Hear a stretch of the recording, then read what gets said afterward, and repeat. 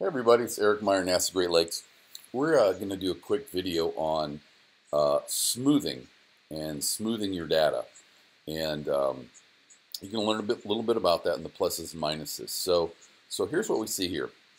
We got our typical three channels, GPS long Gs, GPS lat Gs, and our GPS speed.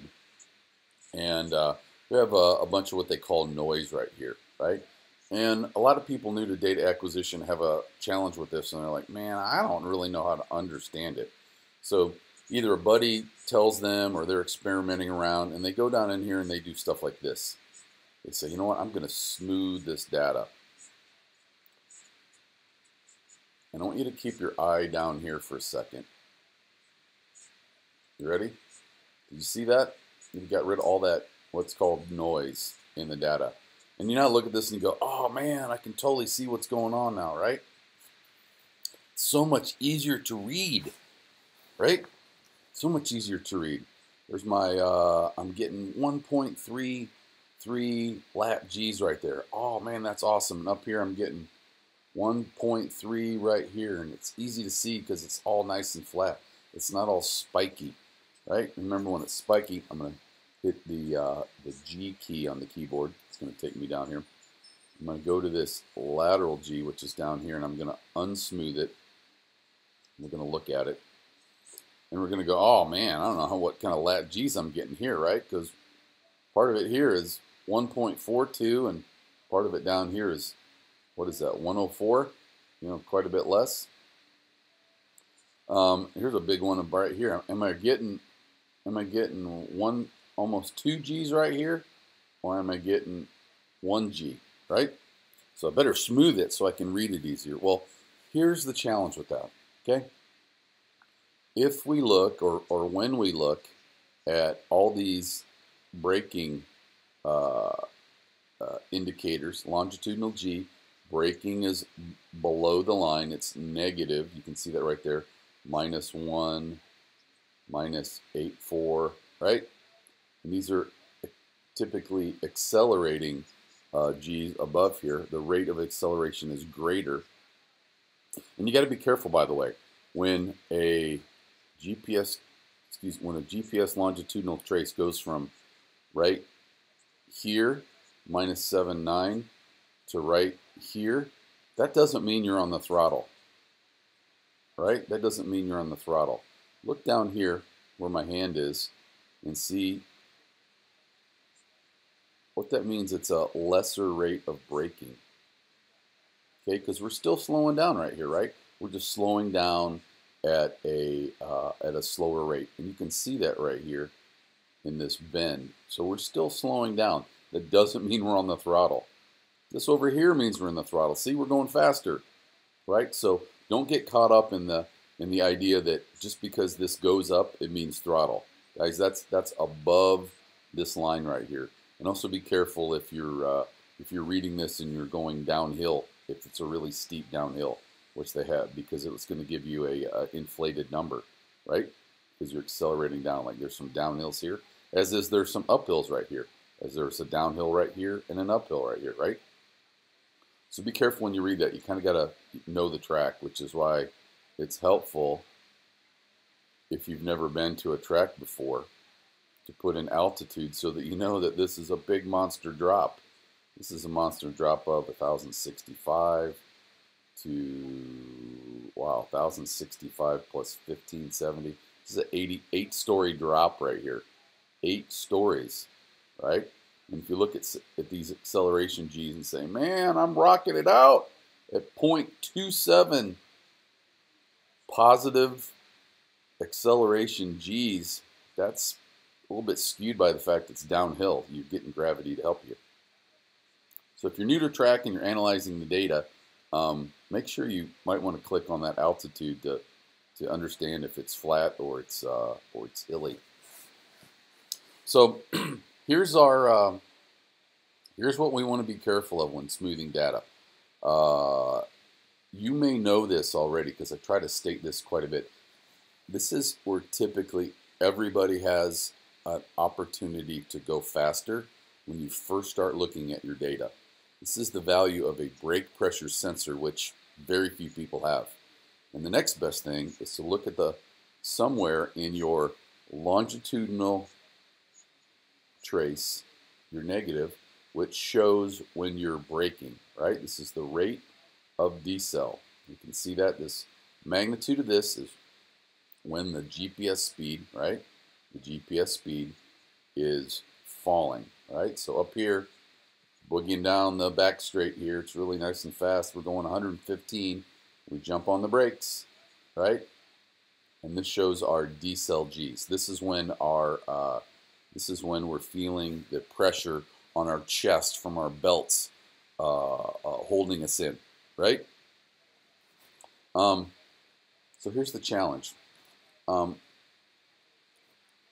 of you savvy folks know right there that that's barely lifting the foot off the brake pedal when we're downshifting and we're heel toeing, right? And it doesn't look like much, right? And you look over here and you're like, you know what, that doesn't happen over here, and let's look at some other braking areas. Well, you know, it doesn't happen here. You know what? That's something I don't really need to work on because look how tiny that is. That's tiny. That's only a few feet. Okay? But here's the underlying scenario that we don't see. I'm going to press the letter G to get us closer. I'm going to go to the longitudinal acceleration. That was that one right there. I'm going to hit apply. Oops, excuse me. I'm going to unsmooth it. I'm going to hit apply and OK. And we got all this noise back, right? But here's what we see within the data. And this is what you want to see. Gang, this is opportunity. The magnitude that this driver, this is normal. Guys, this is normal. You do this. If you're looking at data for the first time, I guarantee you do this. I guarantee you do this. To what degree, we don't know. But this is opportunity. When you find stuff like this, you need to smile and you go, yeah, I found something to work on.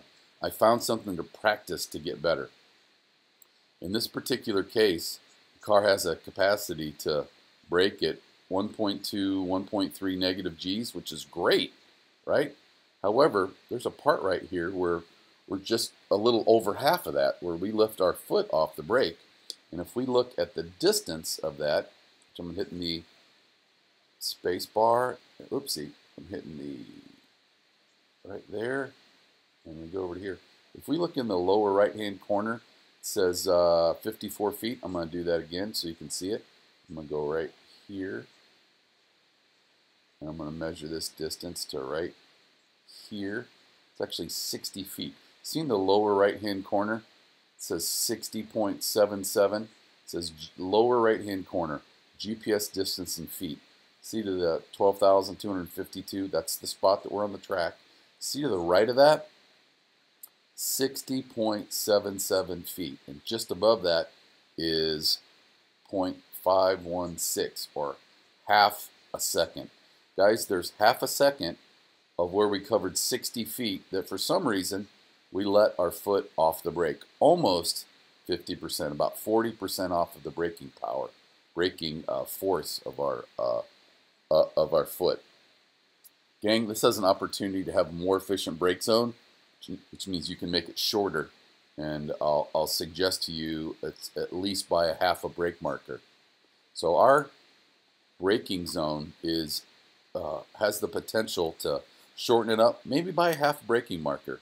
And you'd have the opportunity to brake a half a marker later, or maybe brake more gently at the same spot, brake to a faster speed, get off the brakes a half a brake marker earlier and really roll that in, which is really important for this corner. This is a high entry speed roll corner that you can really roll it up and track out, get back on the throttle, use all the track on the track out to go up this hill right here and jam down into turn one. There's a lot of opportunity that people miss out because it is uphill right here and it is uphill right here. And take a look at that. Gang, you want to use all that track on the track out. And if you're doing it right, you're rolling so hard it feels like you're flying off the track. It does. That's where you need to attack that bad boy. There's a lot of time right here. There's a lot of time for this driver right here. This driver's great, very solid and confident on the brakes. However, they lift up on heel toe, which is normal, And because it's normal, I'm going to look for trends.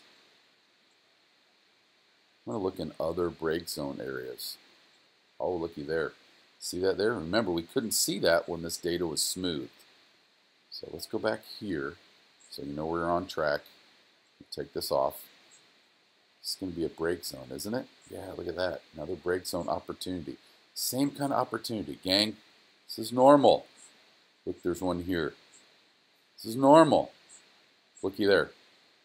There's one there. It's normal. You don't know you do this until you look at your data. And if your data is smoothed, hit the G key, longitudinal acceleration.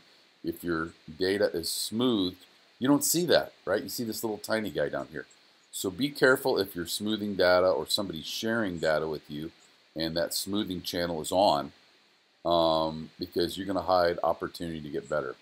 My advice, the one action item I'd have for my new buddy Mert the next time he goes any track, not just pit race or Beaver Run, was to be very, very conscious of how much his brake foot is lifting off of the brake when he goes to blip the throttle. You really want to focus on that and say, I'm trying to keep the ball, the ball of my right foot on the pedal as I blip the throttle and not lift it off, which is what you see here, which is what you see here, right? Which is what you see here. And there's some tricks to this. The old Spec Miata trick is to literally stick your head down in your footwell and grab that pedal and bend it over that metal bar that has the little plate on the bottom, and just literally bend it over and get it closer to your throttle pedal, or pull your throttle pedal closer to your brake pedal.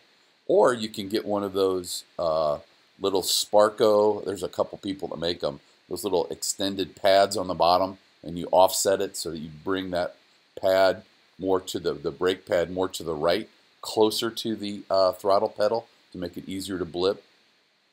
Well, more importantly, just be aware of what your brake foot is doing every time you go out on track. Every time you go out on track. There's probably, on a long track like this, there's probably 1 second of lap time, because it happens in all these places, right? This isn't just a one-turn issue. It's here, it's here, it's here, it's here, it's here. And that's where you find time. Guys, there is no, Ross Bentley tells us there is no silver bullet. There is no one trick that if you apply, you're lightning fast and you say 5 seconds. It's a bunch of little things. And in this case, it's about 2/3 of the way into the brake zone where you're doing a downshift where you're slightly lifting your pedal over a half a second or 60 feet. So look for this in your data, specifically in the longer brake zones, like going into turn 7 at Mid-Ohio where you might have a couple of downshifts, right? And start working on it, because everybody has it. Everybody does it. You're normal. And when you find stuff like this, you should rejoice because you found areas to improve. This isn't a bad thing. This is a great thing. I'm Eric Meyer. We'll talk to you soon.